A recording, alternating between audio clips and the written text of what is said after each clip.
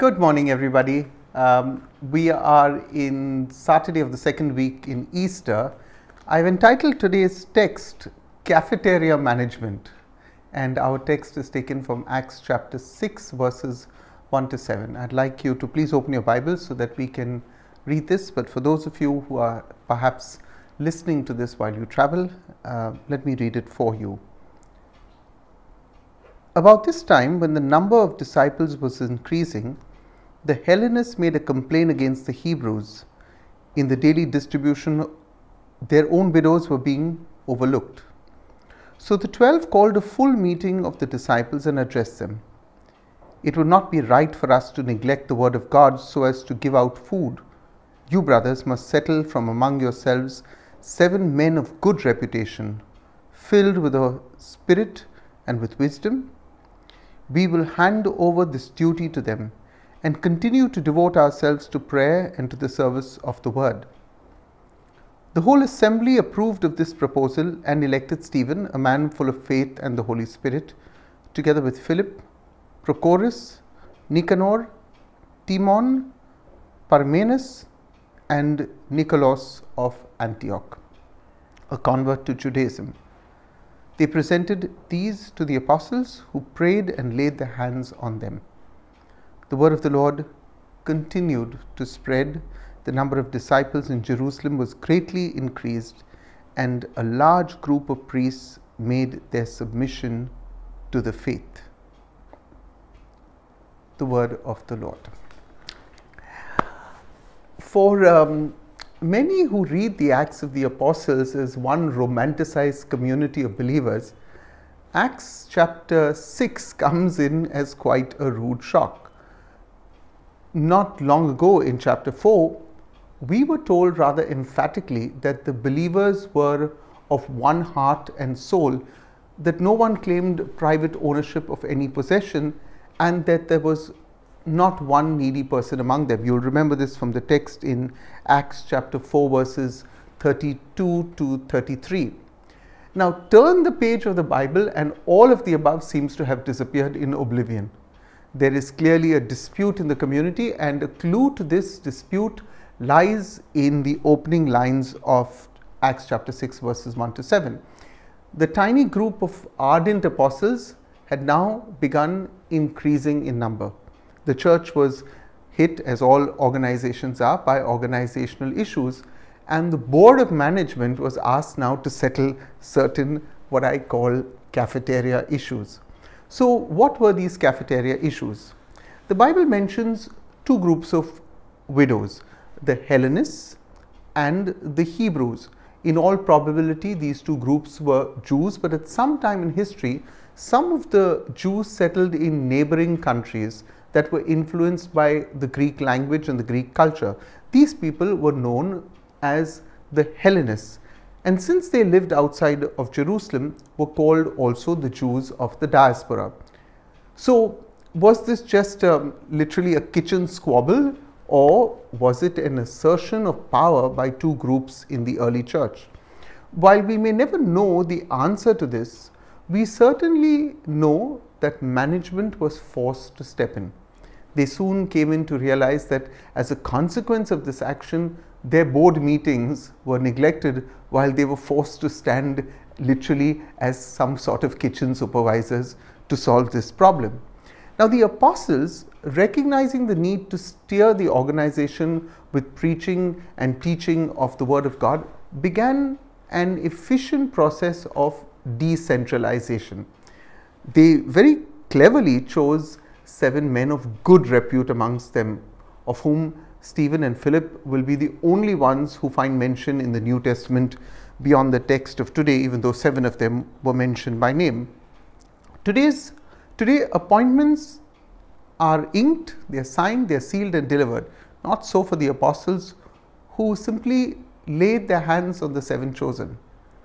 They now had a ministry to care for, guided by no earthly human resource team, but guided by the Holy Spirit itself.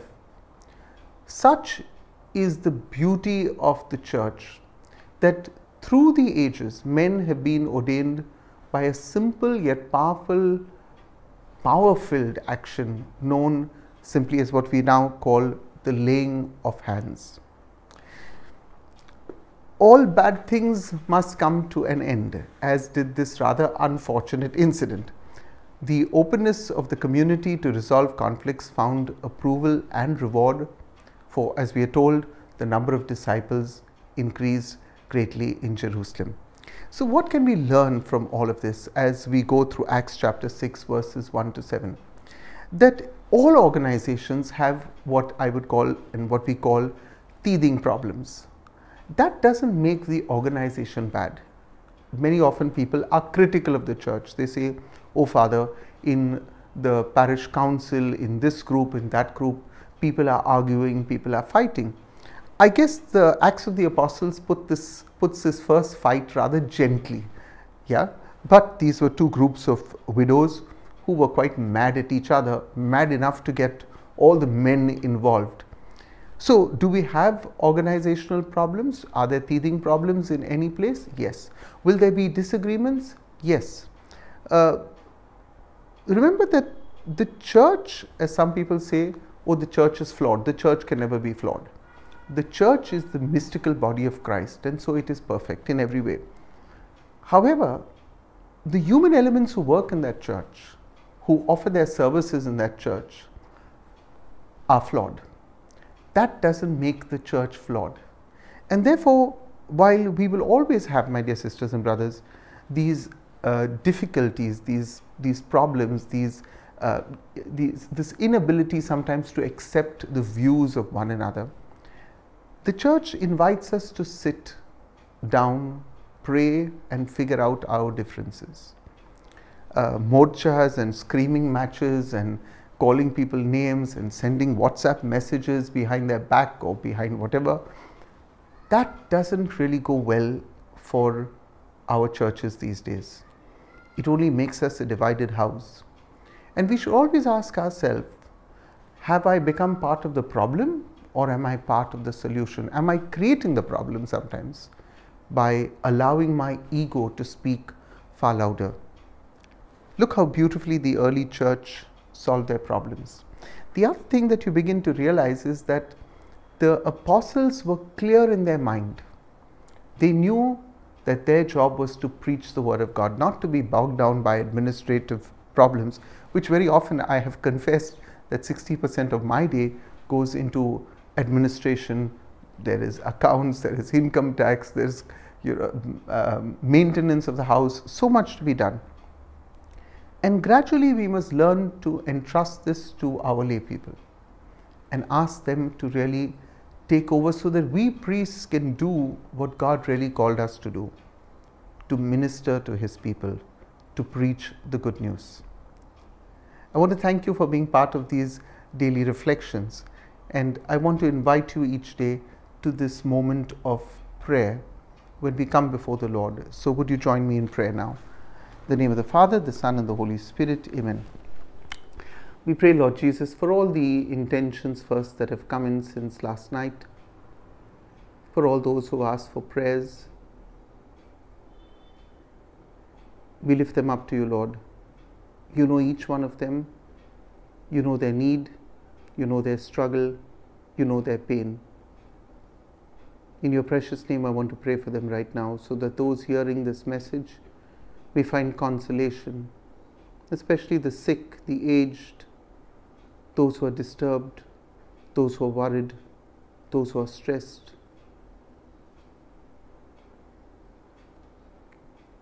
Lord Jesus, fill your church with your Holy Spirit. Each little parish in our city, in every city of our country, all over the world, let our parishes be instruments of your love, where each one of us comes to serve and not to be served. That we do not come to assert our right, but we come to assert you, Lord Jesus, to proclaim you. Bring peace especially to those Catholic institutions that are going through a period of anxiety, difficulty, doubt, where members have been fighting with each other, arguing. Let us realize, Lord, that we bring a bad name to your church. Make me an instrument, Lord, therefore, of your peace. Where there is hatred, let me bring your love. Teach me in my own little way, whether in my parish community, in my area, in a larger body of the church that I serve, whatever may be my calling to serve, that I may always be a member of your mystical body that has contributed to love, joy, peace, kindness, goodness, gentleness. Take away from me, Lord, ego, because it destroys our soul, it destroys our church, it destroys our community, it destroys our family, and we play into the hands of the evil one. Bless all our online viewers, Lord. Guide them, guard them, bless them. May this day, Lord, be filled with your presence, that in moments of worry, doubt, they turn to you, that they may seek your advice in everything they do, that they may call on your name in joyful moments and give you praise for the blessings that you will pour into their life today. We lift up to you our youth, our sick, the aged. I lift up to you, Lord, those with financial problems, those who have lost their job and who are still struggling. I lift up to you, Lord Jesus, those who are in hospitals, on ventilators, suffering from COVID. We continue to lift them up, Lord Jesus. We thank you for healing those who were sick and are now brought back to us safely.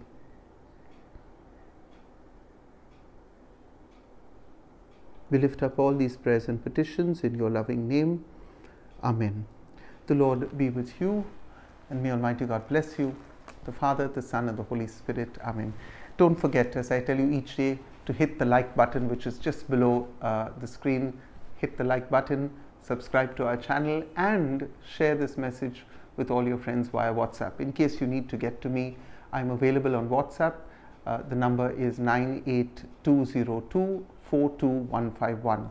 If you're dialing from abroad, it's +91, that's the India code, +91 98202 42151. Have a blessed day, everybody.